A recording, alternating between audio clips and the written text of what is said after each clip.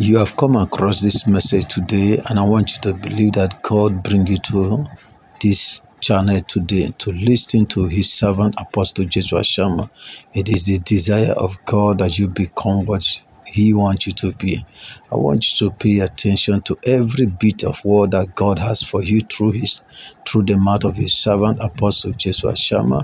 And I love him with my heart, and I continue to pray that he will grant me grace, that all these little increases that we're experiencing here and there, that God will grant us grace to still love him and remain and love him passionately.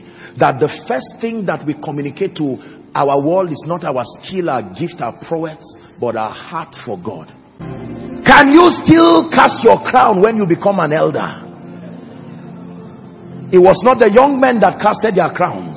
The Bible says the 24 elders. Whatever made them an elder, we know that an elder is one who has cheated time. An elder is one who has put wisdom in time, added experience in time, added a legacy in time.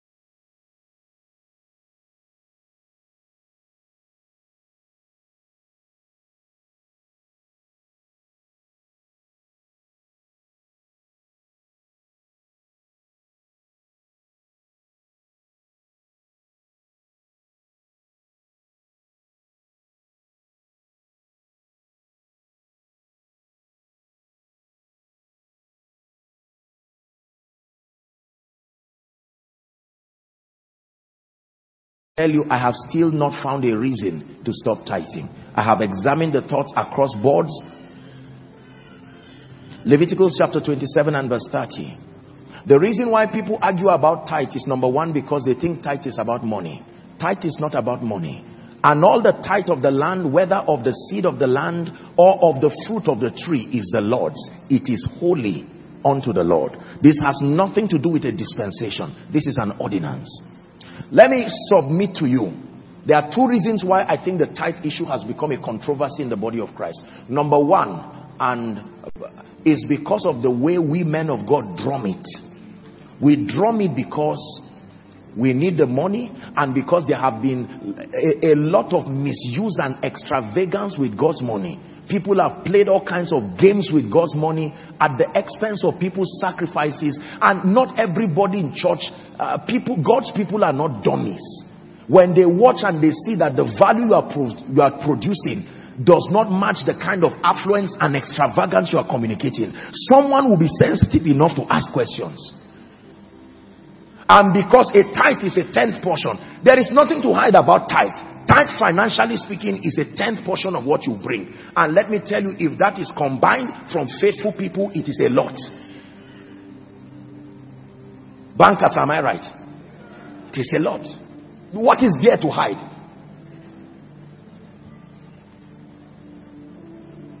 Tithe was supposed to be a mechanism. Listen to me.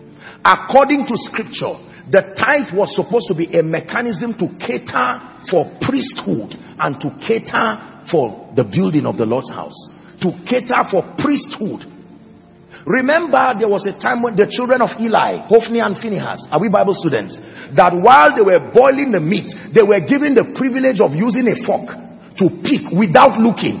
The sin there became when they now started opening the whole pot, and they would look for the choice part of the meat and use it, and God said, no, this is not. I gave you the privilege to at least pick something.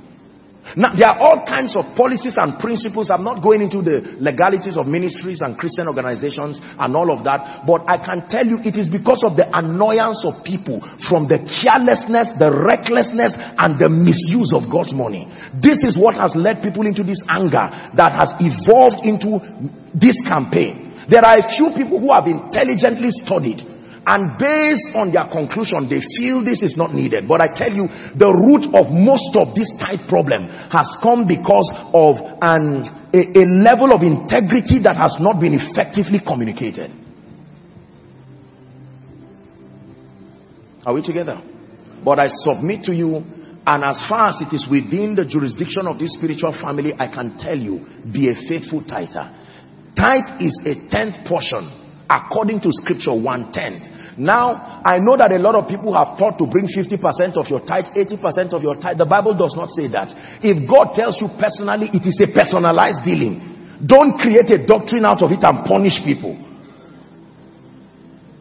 Within the boundary of contentment and vision, 10% of what God's people bring should be sufficient to run the activities of the ministry within the boundary of contentment, vision, and integrity.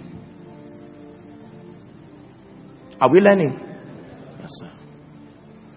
So let me encourage you, based on the truth of scripture I have learned, based on the experience of veterans who have truly prospered by God, I can tell you, do not stop tithing. If you don't have the revelation, settle down and get the revelation. Don't do it religiously. But as far as this house is concerned, as a ministry, we're a tithing ministry. As an individual, I'm a tithing person. And I can tell you, tithe is not about money. It is called the law of open heavens. According to Malachi chapter 3, when you begin to read from verse 8, it says, will a man rob God? It says, but ye say, wherein have we robbed you? In tithes and offerings. So the Bible is talking about robbery here. It says, ye are cursed with a curse. This is not the curse of the law. No. For ye have robbed me, even this whole nation. Verse 10. It says, bring ye how many? All the tithes into my storehouse. In another series, we'll have the time to discuss what storehouse is, because there are 3 platforms that qualify to be called a storehouse. In fact, I think I should just say it in 1 minute. Number 1, a storehouse means your place of primary spiritual nourishment. It qualifies. It is the first biblical platform that is called a storehouse. Your place of primary spiritual nourishment. Number 2, a storehouse also refers to any ministry that is committed to the salvation of souls and the transformation of lives. These 2 things must be there. If it is not actively committed to the salvation of souls and the equipping of the saints, it does not qualify to be called a storehouse. It's an uncomfortable truth, but this is the truth. And then number 3, the storehouse can also by extension refer to an individual, a minister who is committed to the salvation of souls and the equipping of the saints. There are conditions. I want to say thanks for watching. Don't forget to subscribe to this channel.